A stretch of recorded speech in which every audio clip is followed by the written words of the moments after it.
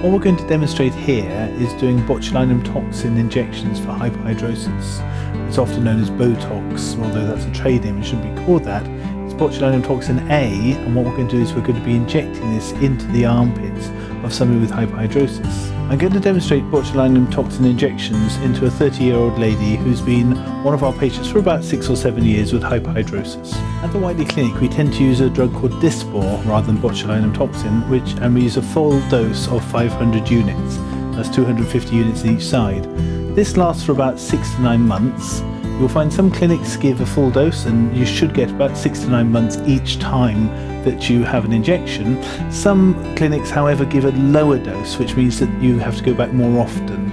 Therefore, it's always worth asking exactly how much you are being given if you go for this sort of treatment.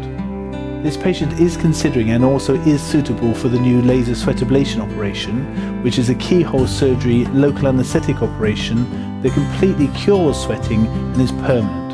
However, at the moment she's decided to go for botulinum toxin one more time and then consider laser sweat ablation before the next summer. Previously we've tested this patient with iodine and starch to find out exactly where she sweats from, and we've shown that all of her sweat glands are associated with the hair, so therefore we can see from the follicles on the surface exactly where her sweating area is. I like to mark the patients with one dot right at the top of the hair-bearing area and one at the bottom, and then we put this line across halfway down, so we put half the dose at the top and half the dose at the bottom. We're quite outside the hair-bearing area to make sure we get exactly the area we want to get, because each one of the little injections spreads about 1 centimetre in all directions. We used to draw quite a lot of lines on this to try and make sure that we got exactly the right dose of each area, but with experience you don't need that, and with an indelible ink pen it really is quite distressing for the patient for a day or two afterwards. Okay, we're just going to start putting in little pinpricks into the skin. We're just injecting a tiny bit of botulinum toxin under each area.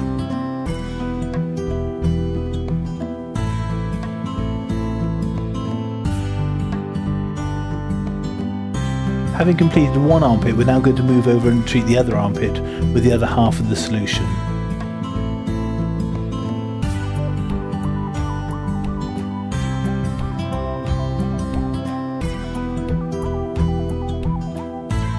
Okay, now just the final half this side. Tiny little pinpricks, just like a little bee sting, and just a minute or two after the botulinum toxin has been injected you can see there's not much of a reaction at all, and so we just give a little bit of a wipe just to clean the area, but the patient can go straight back to normal life as if nothing's happened. It's now been 5 days since having my Botox injected under my arms. There's been little or no bruising at all, and I started to feel the benefit of the results after about 3 days. I'm now able to wear the clothes that I wanted to wear prior to having Botox without the fear of leaving the wet sweat marks or the white lines that sweat leaves.